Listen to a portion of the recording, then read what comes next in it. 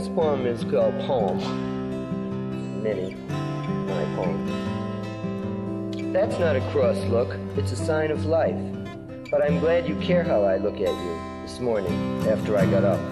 I was thinking of President Warren G. Harding and Horace S. Warren, father of the little blonde girl across the street, and another blonde, Agnes Headland.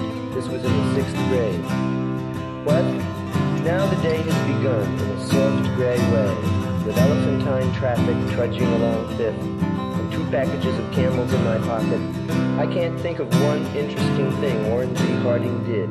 I guess I was passing notes to Sally and Agnes at the time he came up in our elephantine history course.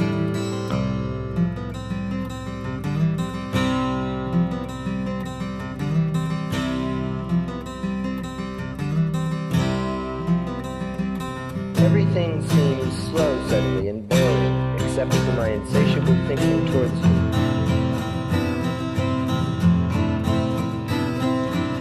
As you lie asleep, complete with plots, and gracious as a hillock in the mist.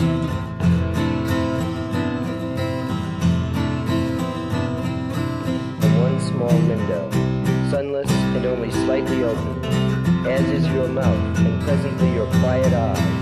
Your breathing is like that history lesson